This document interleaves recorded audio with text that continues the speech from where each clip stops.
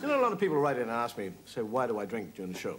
And is it because I need the drink to get through the show? And I can tell you here now, actually, the reason I drink is because it does, sitting here for 45 minutes, get very hot. There's a tremendous amount of light. And the only reason I have the drink is basically to keep cool. I want to make it quite clear that I am not reliant on alcohol in any way to get me right through this. Get away from that!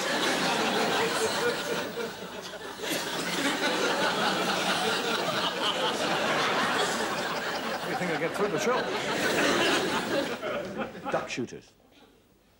Drunks are great characters. Duck shooting. In the hide. Very early in the morning. Very cold. No sign of the duck. And I have a little drop of rum to keep warm. And still no sign of the duck. And I have another little drop. And still no sign of the duck. And another and to the duck.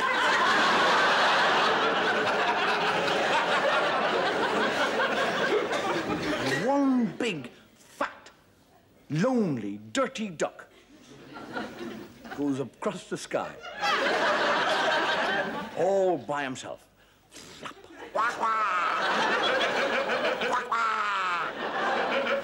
And the drunk picks up his shotgun and goes, ba-doom, ba-doom, and out goes into the lake. And his friend's there and he said, that is what I call great shooting. He said, well, you're bound to hit one out of a whole flock. And he said, Ducky, go and get the ducky, Ducky. And the dog, instead of jumping into the water and swimming to the duck, runs across the top of the water.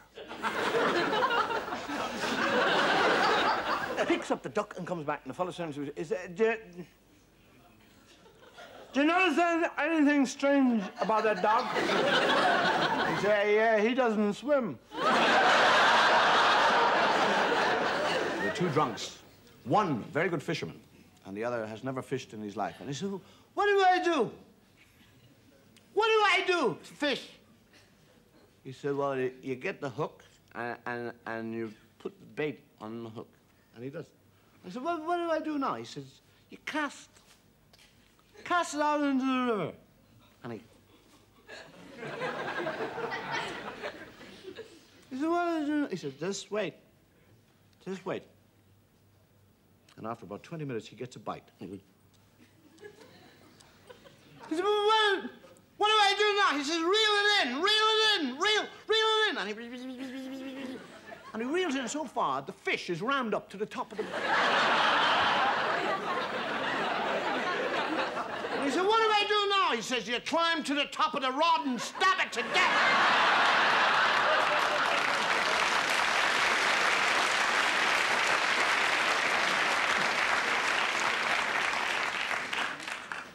He gave the other fellow walking down the road with a little penguin on a piece of string.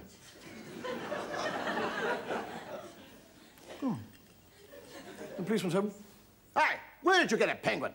She was walking down the road and it was there. Little penguin and it's all on its own. He said, well, take him to the zoo. She said, oh, okay. Off he goes. Next day, the policeman was there. Coming around the corner is the drunk with the penguin. He said, I thought I told you to take that penguin to the zoo. She said, I did, and he liked it, and I'm taking him to the library now.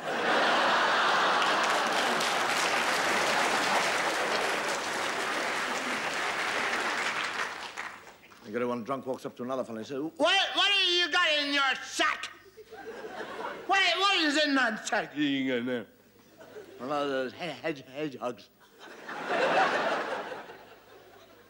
I got hedgehogs in my sack. So how many hedgehogs have you got in there? Yeah, I'm not going to tell you. He said, if I can guess how many hedgehogs you got in your sack, will you give me one of them? He said, I'll give you them both.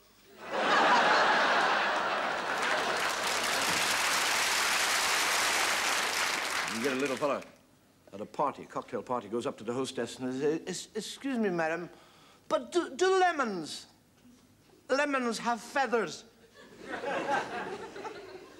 She said, I beg your pardon? Do lemons swans have feathers. She said, I don't think so. Why? She said, well, in that case, I've just squeezed your canary into my drink. We get a fella got a bang in the nose, on the top of the nose. And he's in the pub, and everybody he talks to, they all come up to him and said, what happened to your nose? He said, I got banged on it. And somebody else comes up and he says, what happened to your nose? He said, I got banged on it.